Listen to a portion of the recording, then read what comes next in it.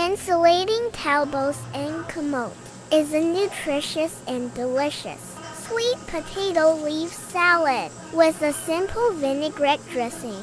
It's easy to prepare and makes a great side dish with fried fish or grilled meats. Blanch in boiling water for a minute or two. I added salt and vinegar.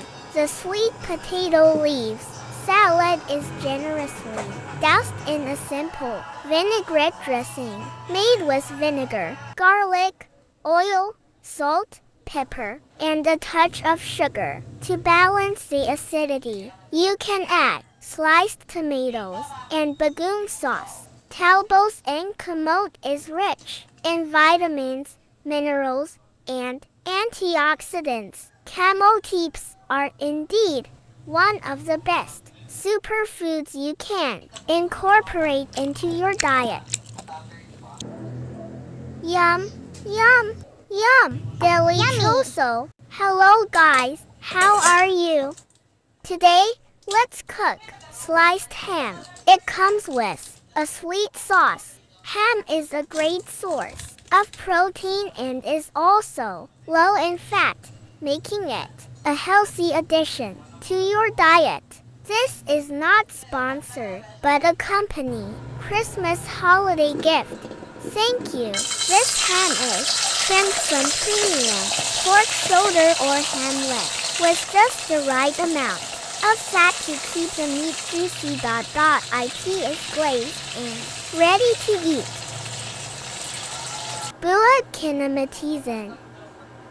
Filipino style dried fish with tomatoes, salt, garlic, and onions on the pan where the dry fish was fried. Add tomatoes, brown sugar, vinegar, and water.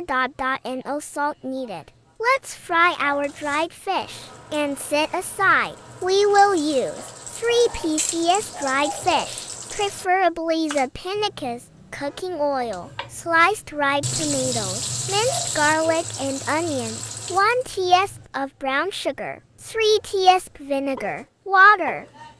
If necessary, add a bit of vinegar or brown sugar to achieve its sweet and sour taste, or adjust according to your liking or taste. Simmer for about 3 minutes. Then put back the dried fish on the pan. Simmer again for 3 minutes. For those who did not know what is bulat kinamatisan, bulat is a Cebuano term that is also known as dried fish. Kinamatisan means from its root word kamatis, that is also known as tomatoes. Yummy!